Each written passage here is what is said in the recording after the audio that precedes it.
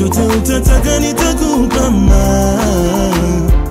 guys, welcome back to our channel. It's your girl Fanny&jessy back with another reaction video. If you're new to this channel, make sure to give this video a thumbs up, share it with your friends, and of course do not forget to subscribe. Like I said, my name is Fanny&jessy, and on this channel we post reaction videos each and every day. So if there's something that you guys want us to react to, let us know by dropping the link in the comment section below, and we'll do it for you. A big shout out to everyone that has subscribed to our channel so far. Thank you for subscribing, liking, commenting, everything else that you guys are doing. We're very, very grateful. We also do other things. You can find them in the description box below. Just feel free to click the links, and yeah, just enjoy. So today a big shout out to the person that suggested this. Today I'm going to be reacting to Ruben. Bakr became a Muslim. Without wasting time, how Ruben Bakr became a Muslim. Without wasting time, let's get into the video. Basically my story begins in first year university. I had a year where I think a lot of problems happened to me. My parents separated that year. My dog died. That was a particularly tough day. Subhanallah. I had 2 car accidents in the space of 1 week. And also, sadly, I had a friend pass away that year. I think that year led me to sort of ask some questions along the lines of, why am I here? What's the purpose of life? Why do I get up in the morning? Why do I even bother? Why don't I just sit on the couch, watch TV, Jerry Springer, whatever? And I think I started to ask questions about, the purpose of life, and that led me to start to do a bit of a holy quest. Naturally, as an Aussie, the first thing I did was investigate Christianity. I had a few Christian friends, and I remember going to a church camp. It was one of the funniest camps I've ever been to in my life. Everybody was singing. I didn't know what the words were. I didn't know what they were saying. It sounded great. They had beautiful voices, but it just seemed really strange. And everybody was telling me how much God loved me, and I was thinking, God loves me? My dog died. SubhanAllah. So I kept on investigating Christianity, and I went to a whole lot of, different aspects of Christianity. So we're talking about Catholicism, we're talking about Anglican, Baptist, priests, pastors. And every time I'd go there and ask questions, I'd find that they wouldn't pick up the Bible and start to say, oh, this is the answer, my dear brother.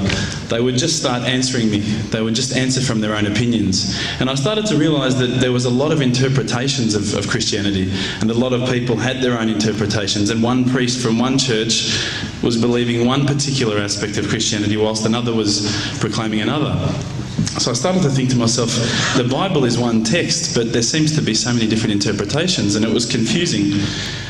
At the time, while I was in first year university, I was also working in a service station, one of my part-time jobs. And one of my colleagues was a Hindu, was an Indian Hindu. And we'd regularly change shift, and at that time I was very inquisitive, and I'd say to him, dude, what's the deal with the elephant head guy? What's the deal with that, Why has that guy got an elephant head? And he's going, oh, that's Ganesha, this. I said, but couldn't you have chosen like a lion's head or something a bit better? We'd have, these really deep theological debates while people were buying petrol. And I'd be saying, yeah, but why, bro? Here, $5 of gas, thanks, mate. Yeah, no problems. And again, I found that was very hard to stomach. So I sort of investigated a little bit further. I had a good friend of mine was a Mormon. And I found that this religion actually appealed to me the most out of all of the Christian religions, the Church of Latter-day Saints. They were quite strict. They don't drink alcohol. They don't drink caffeine. So unfortunately, Coke's out, guys, because I know Levos love Coke. Again, there was that leap of faith I felt that I had to make to embrace this religion. And I found that, I wasn't just into making a leap of faith. I wanted proof. I also investigated Judaism, would you believe? And my original name before Bakr is Ruben. So if you've probably seen all the movies, you've seen Rubenstein. At the end, they probably thought I was Jewish, so they thought, oh, this guy's, one of us. But again, I just didn't find what I was looking for. Lastly, I probably looked into Buddhism, and I found that this was probably the religion that I was going to choose. I thought, look, this is great. There's so much. People at peace here. They seem to be really switched on, and they seem to be living one with the world, and that's what really appealed to me. But the more and more I looked into it, I guess I realised that it wasn't a religion of God. It was just a nice way to live. One of my friends, one of my close friends, who's a Christian, would you believe, said, tell me the religions that you've investigated. So I went through them. I said, you know, Judaism, Christianity, Catholicism, Buddhism, Hinduism, da-da-da-da. He goes, what about Islam? I go, Islam? I go, they're terrorists. I'm not going to investigate that religion. They're crazy. Why would I even look at that religion? But lo and behold, I found myself walking into a mosque one day. This was my eternal quest. So I walked straight in, shoes on, straight across the prayer rug. There was a brother praying. I walked straight in front of him. As he went to go into sujood, I almost stepped on his head. Subhanallah, I didn't have any clue what I was doing. I looked over and I saw this brother. Now, you probably know this guy. This is Abu Hamza. He's come here and he's lectured a few times. Subhanallah, I call him Abu Da'an because he's got a very large beard, mashallah. He came walking out towards me and I thought, today I'm about to die. This is the last day of my life. I'm a dead man. I'm a white boy in Lebland. What am I going to do here? I'm dead. He came walking across as though he just walked out of the Sahara Desert. Big abaya, big beard. But subhanAllah, the first words he said were, "G'day mate, how you going?" If only he had the can of VB, it would have been perfect.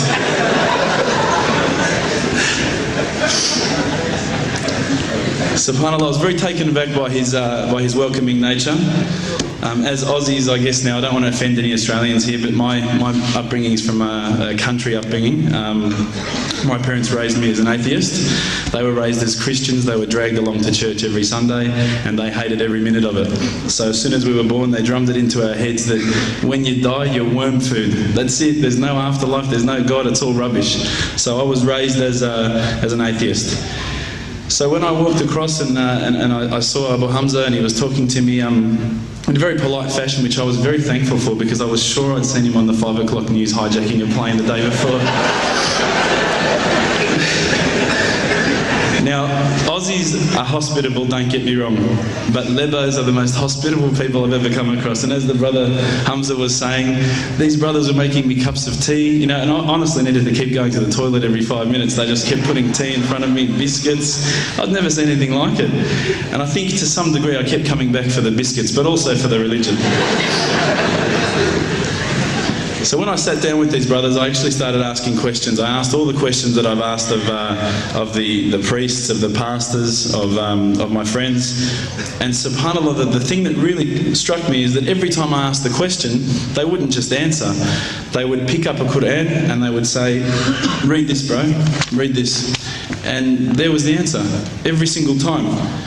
And I would ask another question, you know the hard questions, not the easy questions. Why do women have to wear the scarf? Why the hijab? How come I can have 4 wives and she can't have 4 husbands? You know, I wanted to know all the tough questions, which is the first questions I guess you ask when you come across Islam. But lo and behold, they kept on answering the questions with the Quran, not from their own opinion. And I got frustrated with this. And I actually said to one of the brothers, because by this stage I think I'd been going there for about a couple of weeks, there was always a few brothers there when I went. And I said to one of the brothers, I said, you know, what's your opinion on the matter? Why won't you give me your opinion? And one of the brothers turned to me one day and said, how can I have an opinion when this is the word of God? SubhanAllah, I remember that really hit me. So I asked them if I could take a Quran home, and I didn't say I was going to use it to chalk up the couch or anything like that. I said I was going to respect the book, so I took it home, I started reading it. What I found was, while reading it, it wasn't as though I was reading a story, it was as though I was reading someone commanding me, you know, someone giving me guidance. And one night I decided to really try and get this spiritual mood happening, and I'm sure probably some of you have heard this story before, so I apologise. I'd lit a candle, I had the window open, I had the curtains drawn, you know, I was trying to get that really spiritual feeling. It was a nice summer night in Melbourne, as summer as it can get in Melbourne, and I was sitting there thinking, this is it, you know, this is the night. I'd been, you know, investigating all the spiritual proofs, all the scientific proofs about the fact that the mountains are the pegs, about, you know, how the embryo develops inside, you know, the woman, all these amazing proofs, but I still needed that little push. It's like I was on the edge of a cliff, I was ready to jump, I just needed a push. So I was sitting there, it was very quiet. I I was reading Quran, I stopped. I said, Allah, this is my moment. This is the time I'm about to jump into Islam. All I need is just a sign. Just a little sign, nothing huge, maybe a bolt of lightning. You know, maybe half the house could fall down or something, you know, just small. Small for you, man. You created the earth, come on. So I sat there, I was waiting for the candle to start lighting up to 4 metres high like in the movies. And I go, okay, go. And subhanAllah, nothing, absolutely nothing happened. I was really disappointed, to be honest. So I sat there and I said, Allah, this is your chance. I'm here, I'm not going nowhere. I'll give you another chance. Okay, maybe you're busy, you know, I know it's daytime over the other side of the world, there's a whole lot of stuff going on. Maybe this time it could just be like a car backfiring, you know, something small. All right, the half the house, the candle, let's forget that.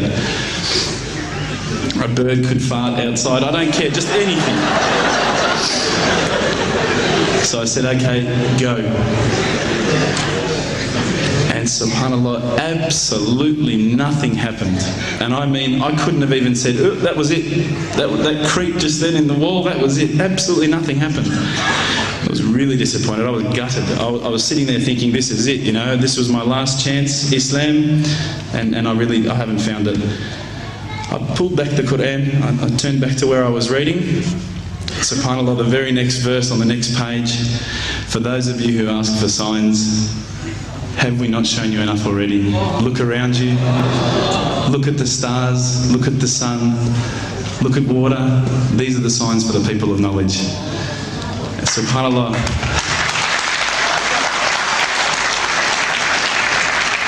I threw the doona over my head and I pretended I was asleep. I was that scared because I couldn't believe how arrogant I'd been to want my own specific sign when all the signs had been there for me all along.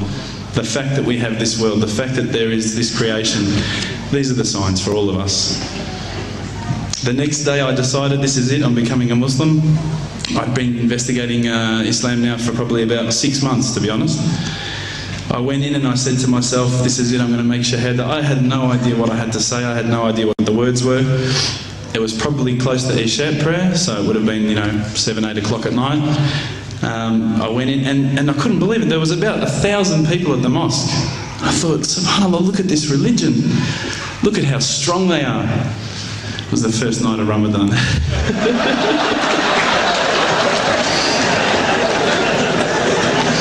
Ramadan Muslims. So I sat there and I was very nervous, I must admit. I got up and this person's going to me, you got to say these words, bro, ashhadu. I'm going, what? Ash what? Can't I just say it in English? No, they say, no, you got to say it in Arabic. And I thought, looked out over the sea of beards that I could see in front of me and I thought, if I get these words wrong, I'm a dead man again. I had this fear, you know. And they were staring at me, and I don't know if you know this, but Australians can't stare. Lebanese people can stare. So I was sitting there, I was very scared. I got up, and subhanAllah, as soon as I started to say the words, all fear went out of my mind. It felt as though a shower was inside my head and someone had just turned on the cold tap. Felt like I'd been flushed clean.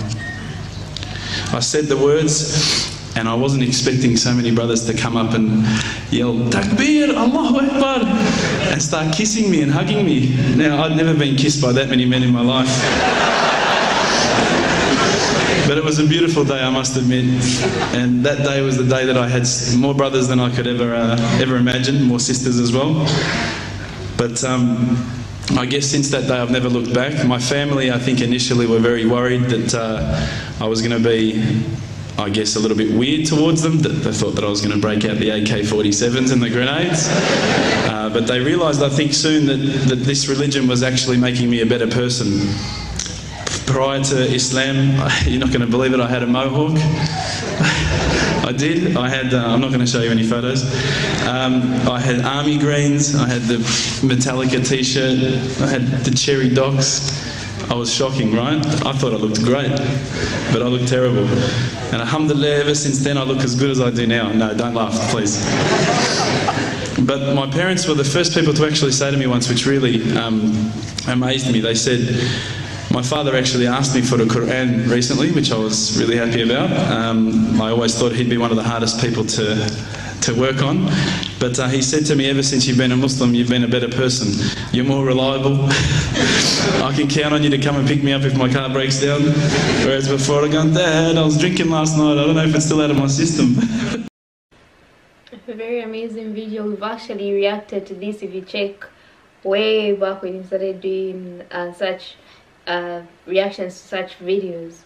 So I'm posting this because I think we have it under a different title on our channel, and I'm just posting this because this is it's just an amazing video. I think it's one of my favorites that we've ever reacted to, and I'm still reacting to. Just so amazing. This is just, I don't know, this is just a beautiful video. It's cool. It's very cool. Otherwise, this was a very funny story of how his journey went, and it was beautiful, very beautiful. So a big shout out to the person that brought this back up.